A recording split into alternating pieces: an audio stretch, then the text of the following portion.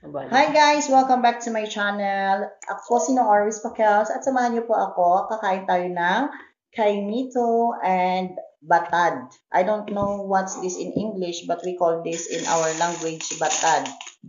So all we have to do guys is just to get some ano naman?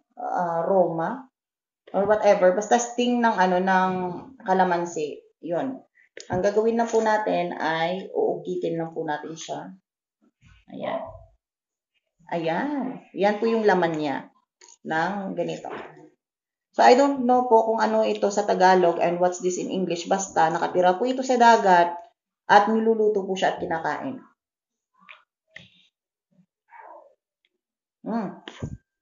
Sarap. Sarap. Maganda kasi guys, medyo maalat siya.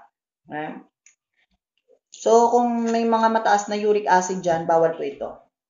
Hindi naman siya totally na bawal na hindi ka pwede kumain. Bawal siya kung kumain ka ng marami nito.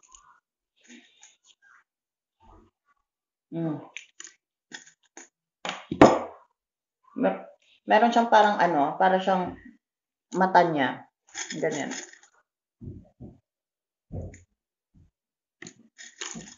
So guys, alam niyo mura-mura lang to, 20 pesos, pwede na pang ulam.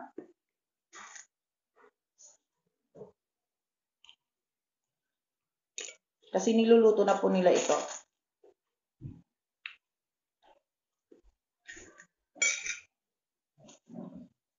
Binili ko siya sa market.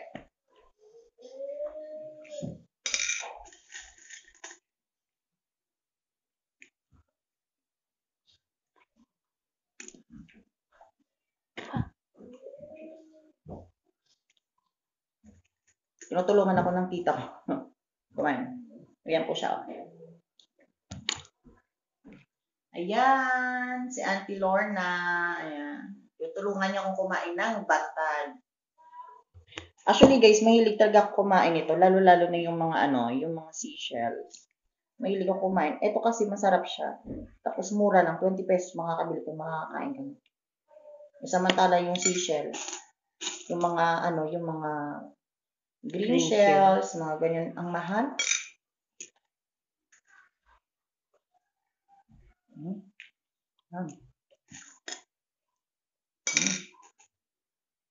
Tingnan nyo guys ha.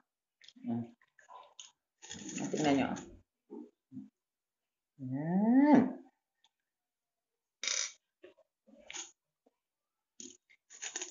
Hindi ko po alam kung anong tawag nito eh.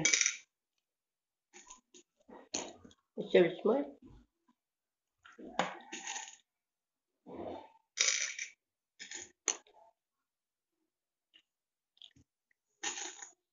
Buti sana kung merong app na pipicturean mo siya tapos magsasalita kung anong klaseng.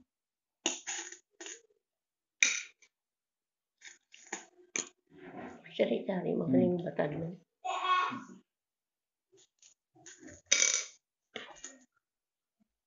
Okay, so medyo malaki siya. Mataba. Pwede po siyang gataan to.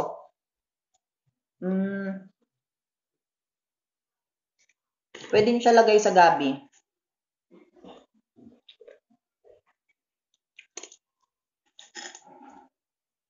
Yun nga lang, matrabaho kasi isa-isayin mo talaga siya tatanggalin. Pwede naman na hindi mo siya tanggalin. Ang gagawin mo kasi nito guys, pag meron kayo nito na buhay pa, ilalagay mo muna siya sa matabang tubig para ilabas niyo yung yung dumi. Tsaka yung mga yung mga kinakain niya, tsaka yung yung sand, yung buhangin, yun. Nilalabas niya yan sa sa kasi tubig alat, galing to sa tubig alat eh. So pag inilagay mo siya sa tubig na tabang, niluluwa niya yung mga mga dumi niya, yung mga kinakain niya.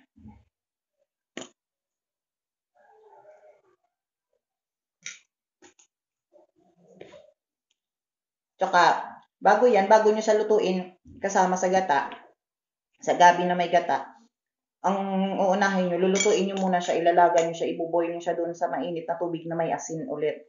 Para yung lasa, magkalasa siya sa loob niya. Yun yung gagawin mo. Pero hindi ganun kadami kasi still maalat pa din naman siya. Yan guys. Susubukan natin buksan yung Caimito natin kung ano ang nito, itsura sa loob. Kasi sabi daw ng nagtitinda nito, masarap daw to. Saka ready to eat na daw. Ready to eat, pero babalatan pa. Ano ba talaga? Ayan. Caimito. Yeah, Caimito. Yun nga lang, marami siyang tartar. Star apple.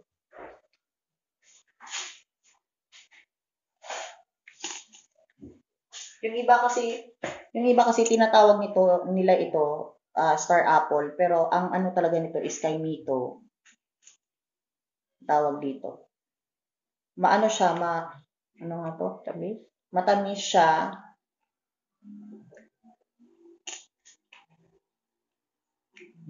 Sarap. Tingnan nyo guys, nag-ano talaga siya. Tsaka marami siyang dagta, kaya medyo malagkit siya.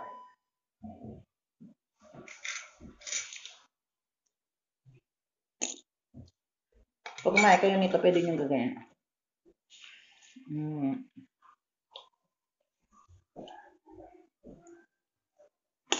Huwag pa natin nakita mo. Huwag pa kita mo gagmay ng bata eh. Ngayon guys masarap talaga siya, maalat tsaka matamis. At least balanse yung kain mo.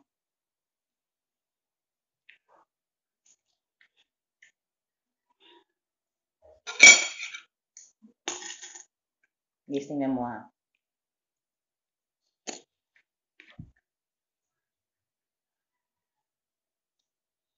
Tingnan niyo pong itsura niya. Ayan. Diba? Sobrang sarap.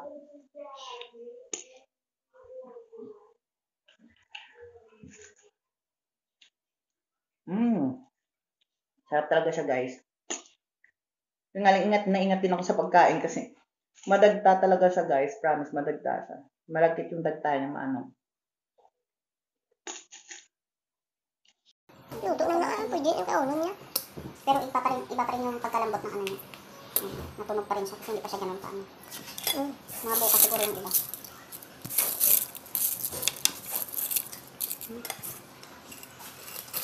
Again guys, if you know this guys, what's this, please comment down below guys kung ano ito sa mga lingwahe ninyo or sa dialect ninyo dito sa Pilipinas.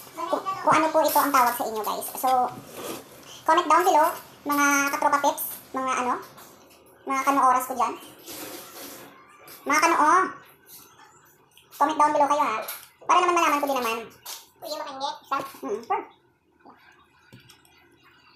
Parang kung ano naman. So yun guys, hindi ko na pagpapatuloy ito masyado kasi medyo matigas pa siya kanina. Kasi kung lambot. Pero masarap siya, promise, kayo dito. So yun guys, so itong for today's video natin, kakain ako ng batad. Kasi gusto ko po, malaman kung ano ito sa Tagalog at kung ano ito sa ibang lingwahe ninyo. Kasi dito sa lugar namin yung tawag ng batad ito. Pero it's part of the shell, pero I don't know kung anong klase siyang ano talaga ang tawag nito. Maliliit lang siya, ganito yung kaliit. Ano, tingnan nyo guys, tingnan yung itsura niya. Tapos may iba-ibang design. Yan, yung mga ganyan siya. So yun guys, if you know this, please comment down below ha, para malaman ko din po.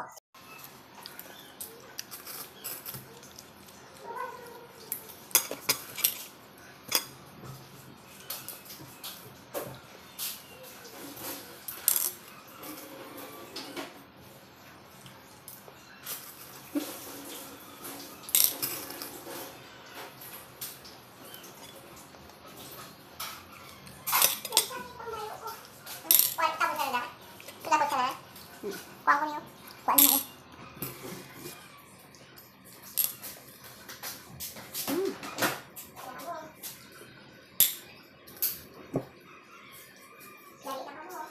Di ba ang ganda ko sa camera kahit may bigote ako?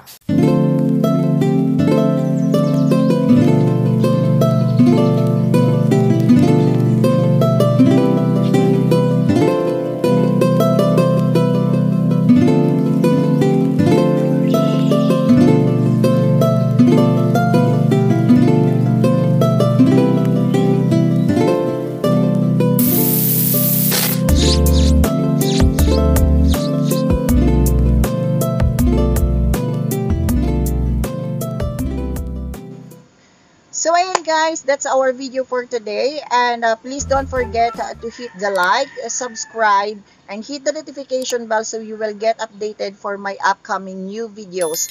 Ayan guys, if there is something that you want to do, just do it. If you have confidence, then don't be shy. I'm your friend, Noora Ruiz Patels. Thank you for watching.